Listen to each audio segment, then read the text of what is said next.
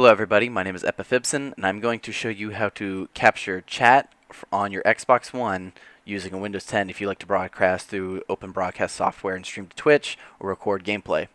It's pretty simple. It's probably like maybe 3 steps. So the first thing you're going to want to do is open up the Xbox application on your Windows 10 PC. Then what you're going to want to do is start a party over here, and this lets you talk to people in a party on your PC to other people in Xbox Live. So another thing is you will also need a headset and a mic. And I'm currently using a set of Astra A50s. If you know how to hook up your Astra A50s to your PC and your Xbox One at the same time, there are videos out there for it. But you'll open that up, you'll start a party, and you'll have people in it.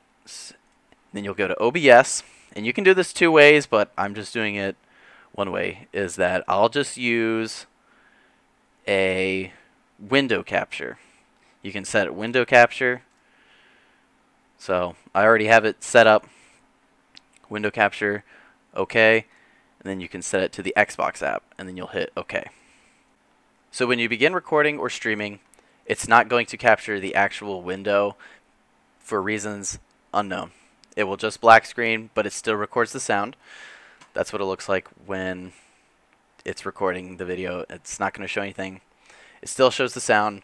Another big issue is that you'll have to test with a friend or something to make sure that the chat evens out, as in it's all synced up perfectly. I would ask my friend a question and he'd answer, and I went back and listened to the video, and he would reply to me even before I finished the question. So you'll have to mess with that.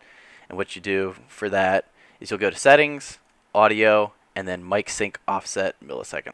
Now the second method, in order if you want to record your party, is that you can do it via the monitor capture way. I wouldn't recommend it because it's kind of a mess, but you go to monitor capture and you just select it, and it allows you to capture a monitor. The only benefit I would see of doing this is if you wanted to have your Xbox window open while you were streaming, and you'd have it set so that it only blocked out a certain corner of the screen, and you wanted to show who is in your party or whatever. I don't know why some people would like to do it, but I personally wouldn't recommend it. So that's all you really need to do. It's pretty simple. Thanks to Windows 10, you can now record your Xbox Live party chats and stream them without having to mess with cables or anything like that. So thanks. I hope this tutorial helps, and you all have a great day.